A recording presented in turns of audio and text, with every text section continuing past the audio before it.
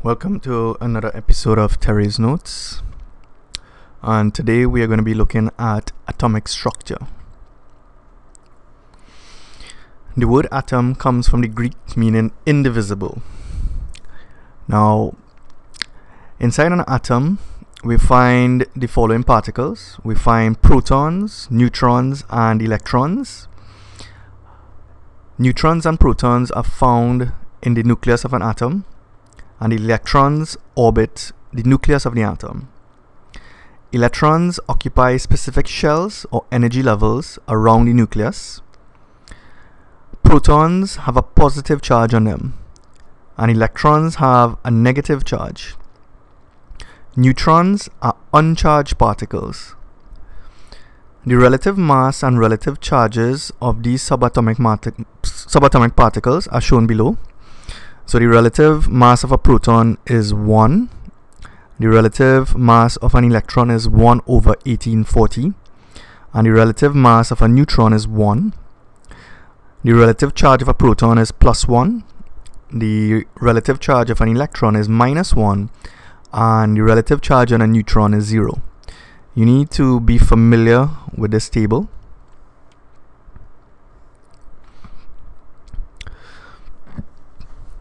Now, this diagram represents a simple structure of an atom.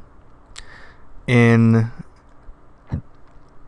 the center of the atom is the nucleus, which is this part here. And what you will notice is that you have electron shells around the atom. So you have one electron shell here, we have 2, and we have 3 electron shells. These are the circles that you see around the nucleus. Now, the first shell can contain a maximum of 2 electrons. So you have 2 electrons in the first shell. The second shell can contain up to 8 electrons. So we have 1, 2, 3, 4, 5, 6, 7, 8. And the third shell can also contain up to 8 electrons.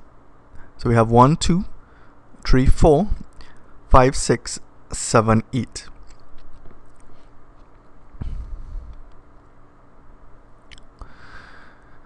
Now, recall that within the nucleus we have protons and neutrons. We know that neutrons have no charge on them, but a proton has a positive charge. This means that the nucleus of an atom has a positive charge.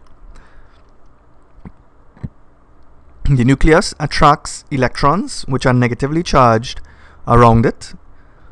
So this force between the nucleus and the electrons are what produces the centripetal force required to keep the electrons moving around the nucleus.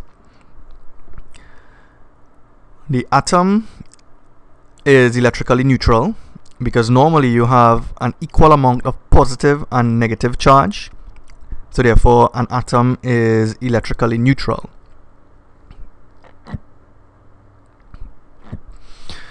Now, usually from the periodic table, when we represent an element, we see 2 numbers associated with it. The number at the top here represents the mass number, and the number at the bottom represents the atomic number. So for example, we have the element sodium, whose symbol is Na. So the sodium atom contains 11 protons, 11 electrons and 12 neutrons. Now, the number at the bottom is the atomic number. This will tell you how many electrons are present. So we have 11 electrons. It also tells you the amount of protons that we have. We have 11 protons because an atom is usually uncharged. Therefore, it must have equal number of protons and electrons. And in order to calculate the number of neutrons present in this atom, you will have to take 23 and subtract 11, and that is how we get 12 neutrons. Right? So, like I said, the atomic number is equal to the number of protons. The atomic number is also equal to the number of electrons.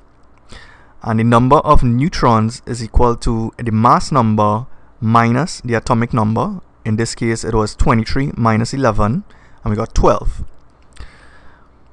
And you also need to be able to write what is called the electronic configuration of an element. So the electronic configuration basically tells you how the electrons are filled in the shells around the nucleus. Now remember, I said in the first shell the maximum amount of electrons you can have is 2. So therefore, if we write the electronic configuration, we start off by writing 2. In the second shell we can hold a maximum of 8 electrons, so it should be 8 for the second number, and this will give us 2 plus 8, which is 10. But remember, we have 11 electrons, so we still need to put 1 electron in the outer shell. So therefore the electronic configuration for sodium can be written as 281. Okay. The chemical properties of elements are determined by the number and arrangement of electrons in the atom.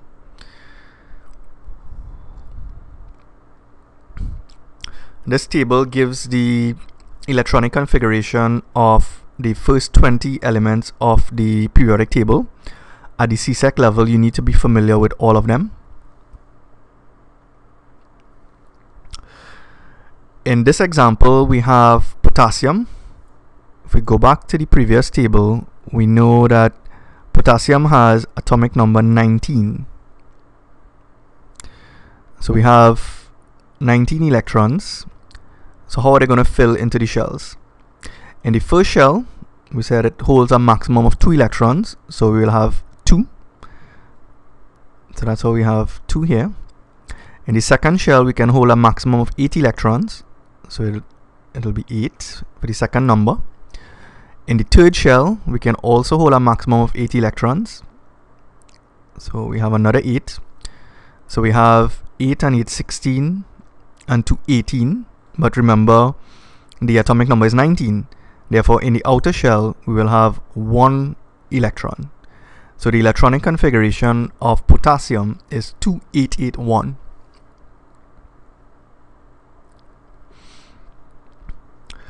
Now, we saw this in a previous slide. Usually, in the periodic table, you will see a symbol for an element. And at the top, we will have the mass number. We have the mass number here. And we will have the atomic number. And remember, I said that the atomic number tells you how many electrons and how many protons are present. And the difference between the mass number and atomic number gives you the number of neutrons. So the atomic number is the number of protons in the nucleus of one atom of an element. And the mass number is the total number of protons and neutrons in the nucleus of an atom of an element. So you need to know these two definitions for atomic number and mass number. Now we will look at something called an isotope. Isotopes are atoms of the same element with the same number of protons and electrons but different number of neutrons. So what we are saying is that they have the same atomic number but different mass number. And remember, earlier I said that the atomic number or the number of electrons are what determine the chemical properties of an element. So therefore, if isotopes have the same atomic number but different mass number, we expect them to have similar chemical properties but different physical properties.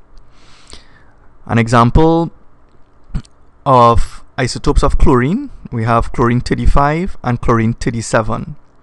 And this is how we represent the two isotopes. Both of them have the same atomic number of 17, but if you notice, their mass numbers are different. One is 35 and one is 37. Therefore, for chlorine 35, it will have 17 protons, 17 electrons, and it will have 35 minus 17, which is 18 neutrons. In the case of the chlorine 37, it will have 17 protons, 17 electrons, and the number of neutrons will be 37 minus 17, which will give us 20. So if we look at the two isotopes, we realize they have the same number of protons and electrons, but the number of neutrons are different.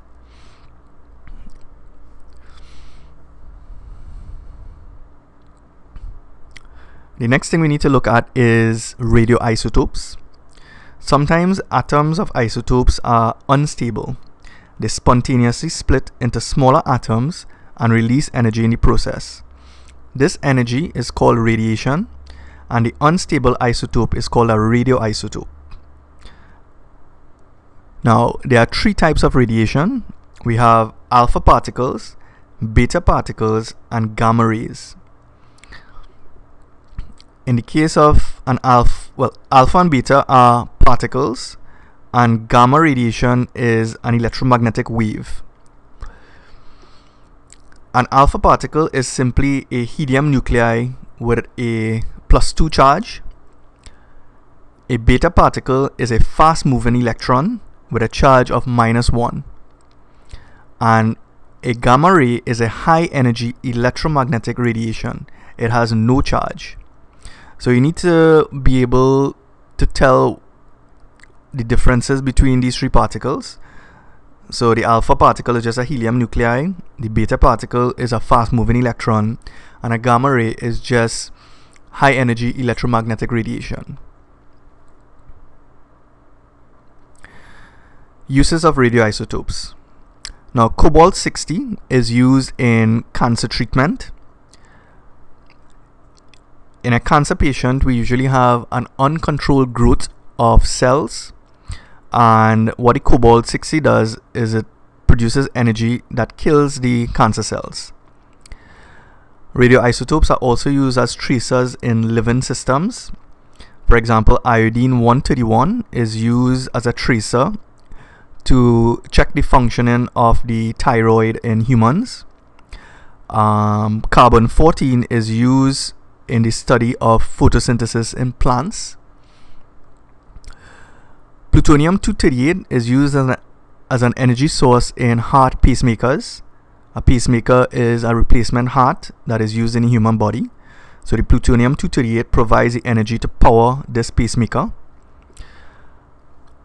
Carbon-14 is used in the dating of plants and animal remains. And the last use is in the production of electricity.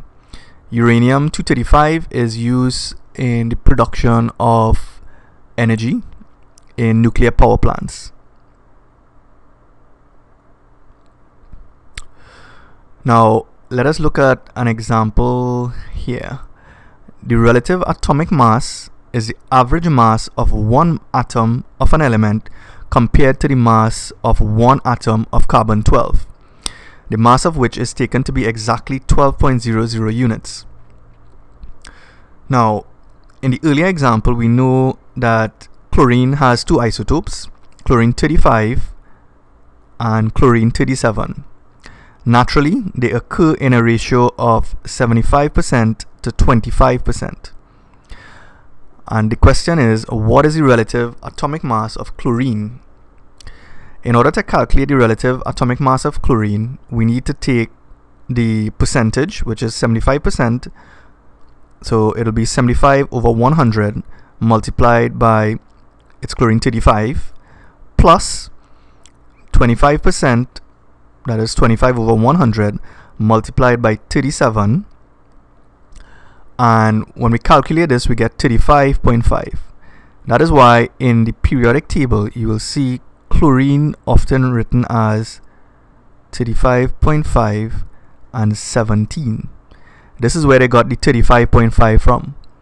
Naturally occurring chlorine consists of chlorine-35 and chlorine-37 in a ratio of 75% to 25%.